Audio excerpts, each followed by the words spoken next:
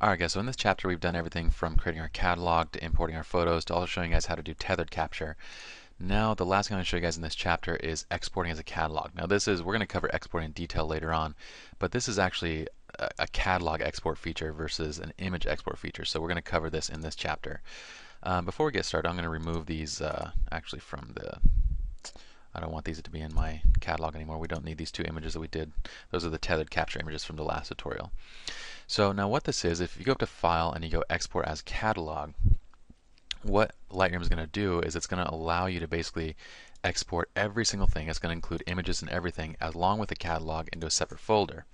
Now I'm going to say Exported Catalog. It's going to ask you to place the location. It's going to be on our desktop. Name is Export Catalog.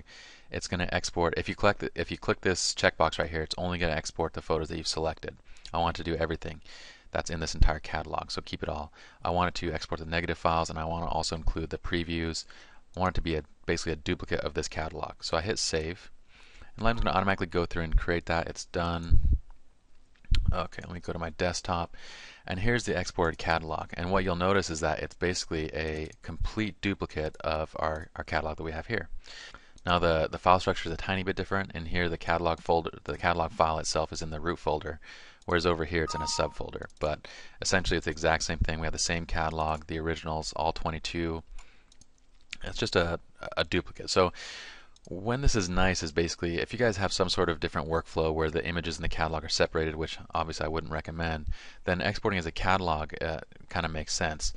Otherwise, it doesn't make sense so much because I could do the exact same thing by simply just creating a duplicate of this and saying copy here, and now I have a copy of my exact same catalog that I just did, all along with the catalog files and everything. So the export catalog feature is there. If you find a use for it, great. It'll basically create a duplicate of your catalog as well as your images. It'll carry everything over.